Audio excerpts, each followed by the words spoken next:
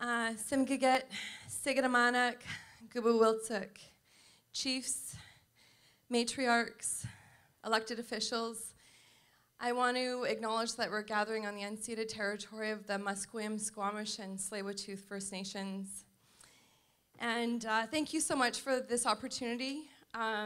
It's a once-in-a-lifetime opportunity to pay tribute to someone that just means the world to me. And, you know, I have to share with you, I was with the child and youth officer and we were waiting for the new baby to be born, right? The Hughes review was done. Who's going to be the new representative? Who's going to be the new representative? Who's coming? And we were so excited to know that it was going to be Mary Ellen Turpel-Lafond, this fierce, kick-ass mother, ranked Time Magazine's top 100 visionaries in the country, in the world actually. Read about her and her work with Ovid McCurdy when I studied at Native Ed. And for those of you that don't know, I was a kid in care and so were my brothers. So the opportunity to work with someone like Mary Ellen Turpel-Lafond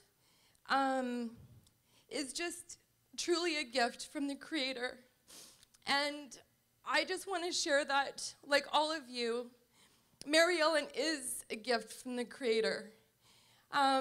She opened her home up to our staff back in the day when we had our first Christmas parties. Not only does this woman know how to raise 4 beautiful children, 2 of which are here today, right? 2 of which are here today. She knows how to play the piano. She knows how to cook. She has a tugboat. You know, I'm not here to talk to you about the reports. It's about how she's impacted people's lives. And I just want to acknowledge her team. If any of you are here from the Representative for Children and Youth, to stand, because you're a part of that journey. I don't know if you want to stand to be acknowledged.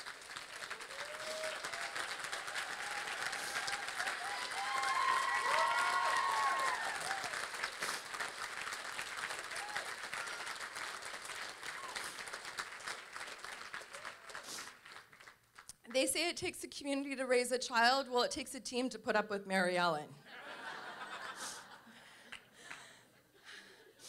Now, it's not all going to be love in this conversation.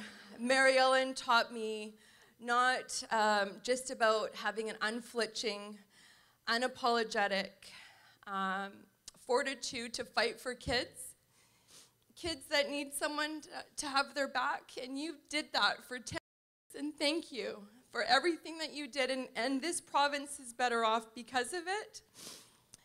For challenging on the tuition waiver. She did drop an F-bomb, I might add, in that crowd. Nobody's perfect, okay?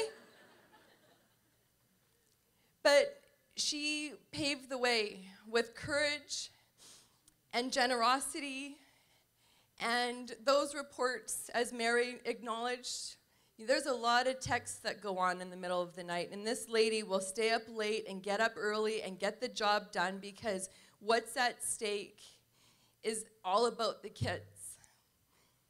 So I'll leave it on a note that, you know, Mary Ellen would say at the office, like, I want to promote the most women to go on paternity, maternity leave. She wants the most babies born out of this office, that she was so proud to uplift, especially First Nations leaders. And with all due respect, I didn't grow up seeing a lot of people in my time, especially in my history books, that were like Mary Ellen. What Native people see is people in the soup line or at homeless kitchens. We never see the role models. So thank you for being a role model for Indigenous women and kids and everyone else.